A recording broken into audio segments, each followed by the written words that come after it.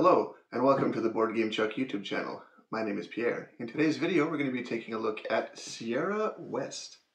So sit back, relax, and enjoy the discovery. So perfect, we got some Sierra West action right here. So let's flip the box.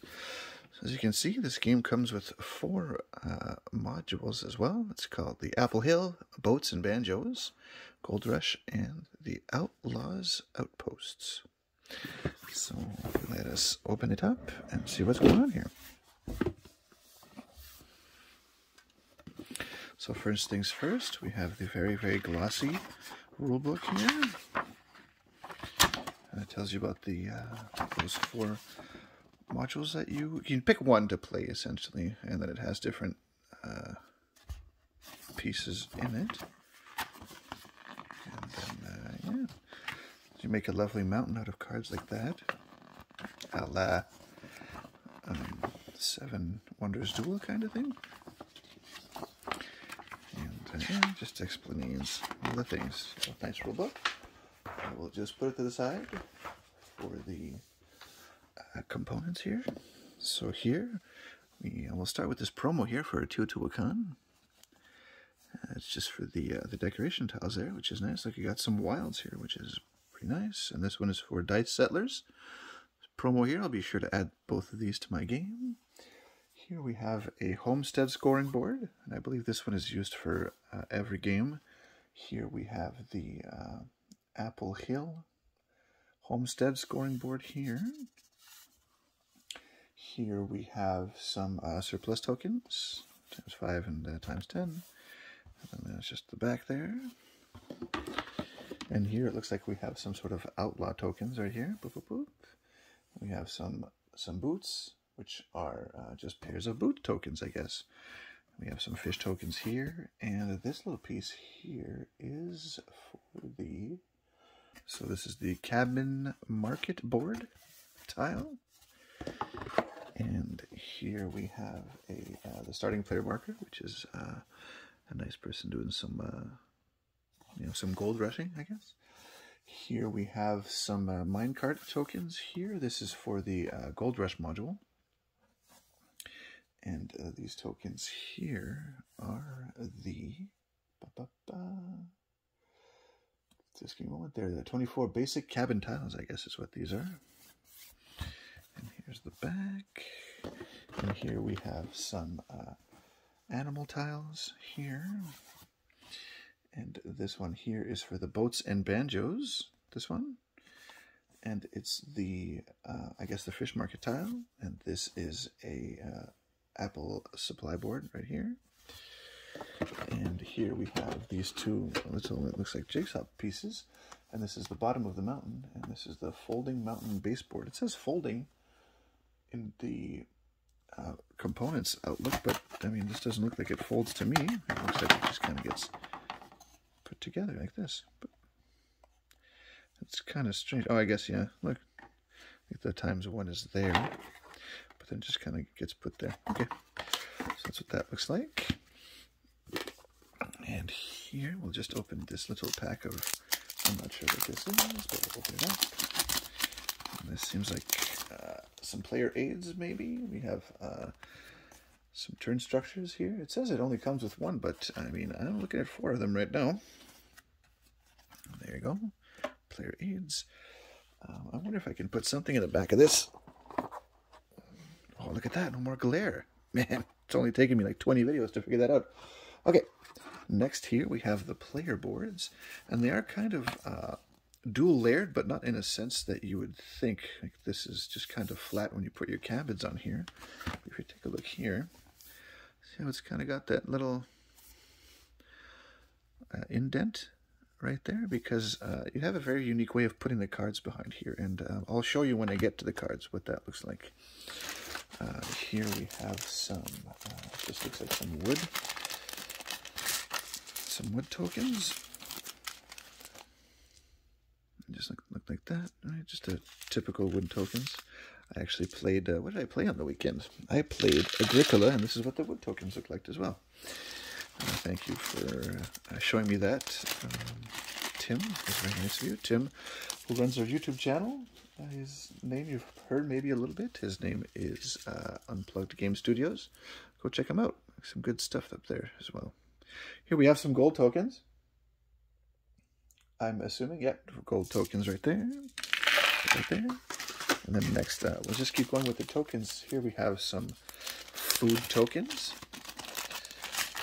And you'll notice they just look like, you know, chicken haunches or turkey haunches there. And next we have these stone tokens that are just pretty much just, you know, square blocks, just like that, right? And next, let's go into just these discs, which are whatever. These discs are homestead markers. So if you take a, I think, let's see here. There's a tiny little one. I'm not sure what that's for. But yeah, there's homestead markers. 1, 2, there's 3 of them, and then there's supposed to be 2. Anyway, so there you go. Those are those. Just discs. I don't know why I'm showing you discs. You've seen discs before if you've seen a board game. Here we have the Pioneers. And there's also a Frontiersman, so let's take a look at the difference between them. I'll put them all down here and I'll grab all the yellow ones. Oops, I grabbed the cube instead. So we have, this one here is the 2 different Pioneer figures, it says. And then one of them is a Frontiersman? No, that can't be right. Oh, the Frontiersman is green. Like that? Huh, that's strange. Anyways. Yeah, okay, well, there you go. That's what that looks like. And then next here we have, it's going to be 1 wagon, so a canoe. Let's take a look here. So we have some wagons here, and then we have a canoe right there, and of course a die. And we have this little wooden piece, which is a mule figure. It looks like a little mule. Looks like that. And next up we have these 3 packs of cards. So as usual, I will grab these, I will go off camera, and I will open them, and I will be right back. Okay, so I've gone ahead and sorted all the cards, and I'm going to try to make sense of it. It's a little bit wishy-washy, but the first thing here is the solo cards here. So let's just go quickly through them. It's just every card is pretty much just a bunch of iconography on here, right? So nothing too special, I don't believe. And it's just some more solo stuff here, and then we got the backs of them look like that, and then like that, essentially. So that's the solo cards. Next, let's take a look at just the starting player cards. We'll take a look at this. Let's see if I turn on my light. Is that any better? Is that too bright? Maybe, I'm not sure. Anyways, yeah, maybe a bit. Let's turn that off. There we go. Okay, so this is for blue player, his cards. So I'm just going to take blue player as an example, and I'll show you what those finger quotes recess boards were like. So you take your 3 cards, and you're supposed to kind of make them look like this, and then you put them behind the board, just like that. And then that's like the steps that you can take, and you walk your 2 people from this side of the board to that side of the board, and then you just take the actions that are on the cards, which is a pretty neat mechanism if you ask me. And that's what really intrigued me. I watched a play of this on the John Gets Games YouTube channel, and he did a very good job of explaining the whole thing. They went through a whole entire game, and it got me really intrigued. So this is the cards that are set up. Oh, these are the cards that are in your hand for each player. They all have the same ones, except for different colors. As you can tell, those are the colors up there, the hats. And the back of the cards look like a mountain, which is pretty. And yeah. So there you go. Next, we'll go into the first module, which is the Apple Hill module, which is mode 1. So these would be the cards for them, and these are the cards that form the mountain. If you remember from the rule book, they just, let's see here. I'll just bring the rule book in here. See, the mountain will be formed like this with cards. And then the orchard will be set up at the bottom like this. And I'll show you those orchard cards when they come up here. So we have these cards here. Like I said, they just kind of look like a whole bunch of iconography, right? Nothing too spectacular here. And then we got the orchard cards like this. And then the backs of them just look like that mountain.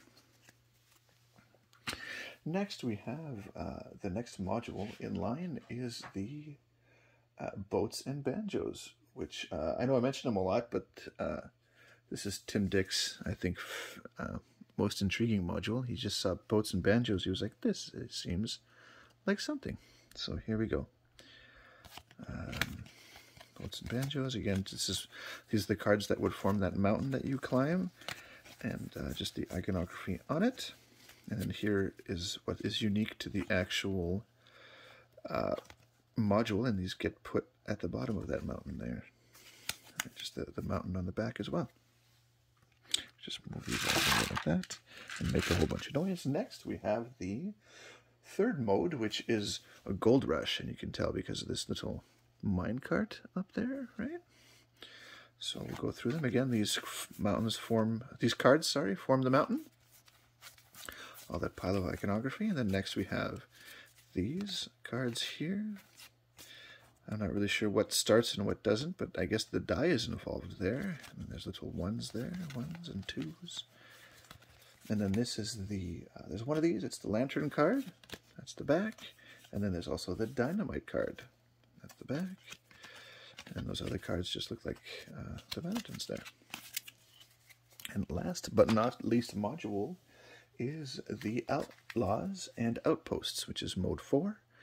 And again, like all of them, these cards form the mountain that you'll be climbing. And then after that, we have this one sheriff card here.